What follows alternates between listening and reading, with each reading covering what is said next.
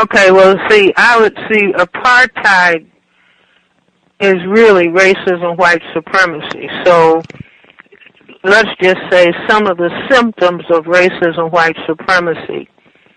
You know, you can't move here, you can't live there. Some of those laws were changed in South Africa just as they were changed here.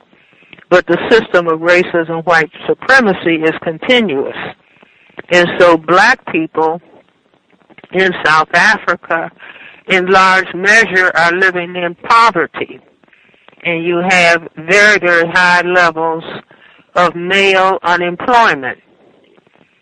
And when you have high levels of male unemployment and males not being able to respect themselves because they are not being given the opportunity to function productively and effectively, then they can take that out, you know, take their frustration out on women or try to exercise power by exercising power over women through rape.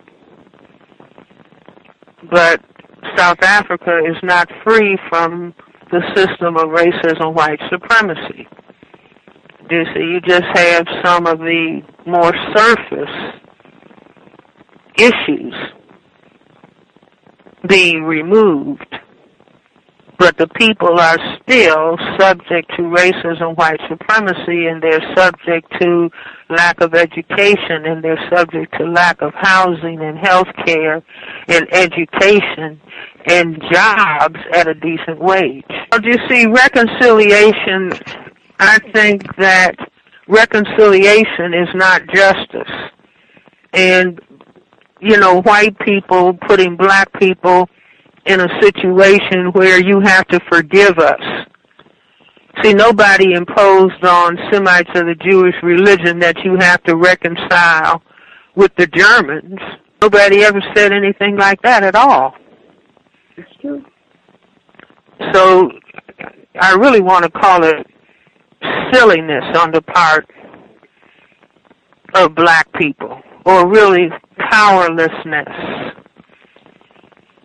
You see, where people haven't really been given an avenue or a right to respect themselves.